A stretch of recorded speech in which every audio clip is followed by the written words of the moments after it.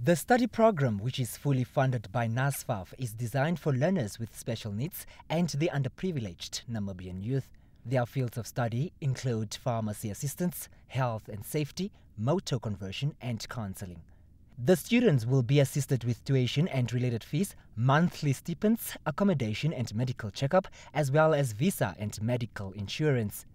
The purpose of the project is to keep youth out of streets and give them another opportunity to acquire educational qualifications.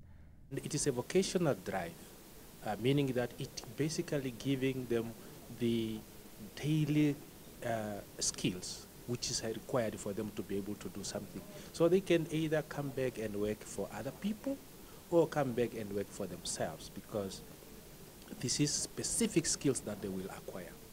The beneficiaries were delighted for the opportunities.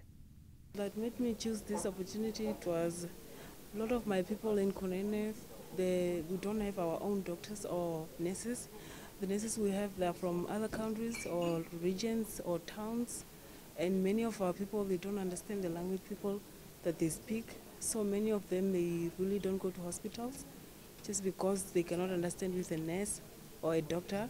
So they are forever sitting on the bench there at the hospital, and that's made me want to be one of these people to go help my people. Really about study, I'm so very excited to go and study abroad. When I come from there, at least I will be someone. Franklin Muningirwa, NBC News, Windhoek.